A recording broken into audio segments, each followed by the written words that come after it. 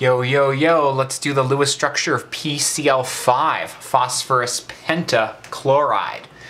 You're going to need to know that phosphorus does not always follow the octet rule. Phosphorus can accommodate more than 8 electrons in its outer shell.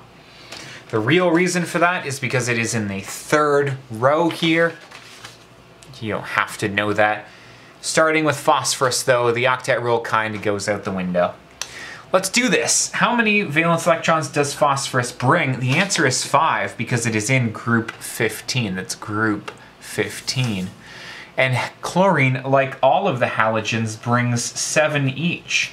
There are 5 of them, so that's a total of 35 electrons brought just by chlorines. Add that to the 5 from phosphorus, we gotta deal with 40 valence electrons. Don't be intimidated, it's gonna be easy. Phosphorus is going to go in the center since it can hold a lot of bonds. And I'm going to surround it with 5 chlorine atoms. Bam, bam, bam, bam, bam, bam. I don't know how many times I said bam. I'm not Emeril Lagasse. That's 5 single bonds, and I like starting with the bonds that hold the molecule together, because if it wasn't held together, it wouldn't be a molecule. And then I complete the octet on all the outer atoms, but I'm careful that I don't go over my total allotment of electrons. 2, 4, 6, 8, 10 down total. 12, 14, 16. He now has 8 electrons around him.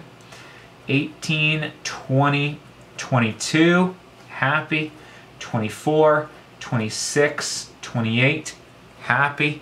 30, 32, 34. Happy. 36, 38, 40, happy. Oh, that worked out swimmingly. I have 40 electrons down and all of my chlorines are happy with their full octet of 8 electrons around it. Phosphorus has 5 bonds here, but if you're being asked for the Lewis structure of this, you're gonna have to know that phosphorus can accommodate up to, in neutral compounds, 5 bonds. In negatively charged compounds, I've seen up to 6. Have I seen 7? Not for phosphorus, I don't think. But what can you do? You can't get too hung up on the octet rule once you get to phosphorus. It's basically where I'm going with that. This is your Lewis structure. Done. Best of luck to you.